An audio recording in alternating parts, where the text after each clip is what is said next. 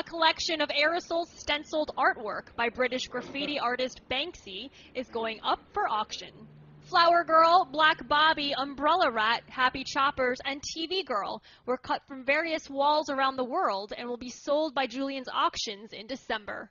The total estimated value for the 5 pieces is between $440,000 to $710,000, with the centerpiece being Flower Girl, which was a mural painted on the brick wall of a gas station in 2008.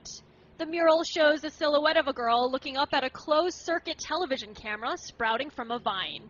Consignment director for Julien's auctions, Michael Doyle, said that the piece, like most of Banksy's work, is a statement about society. So it's kind of a switch of context, and obviously, in nature, a couple hundred years ago, there wouldn't be any security cameras, whatnot. So this is Banksy's way of integrating these modern, these modern motifs of surveillance and all those type of issues into, stuff that's been going on for thousands of years.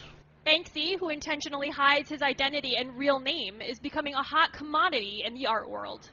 Flower Girl is estimated to fetch between $150,000 to $300,000, which some see as a conservative estimate, considering that another one of his works, Slave Labor, recently sold for $1.1 million. The Banksy collection will hit the auction block on December 5th in Beverly Hills as part of Julien's Auctions Street Art collection.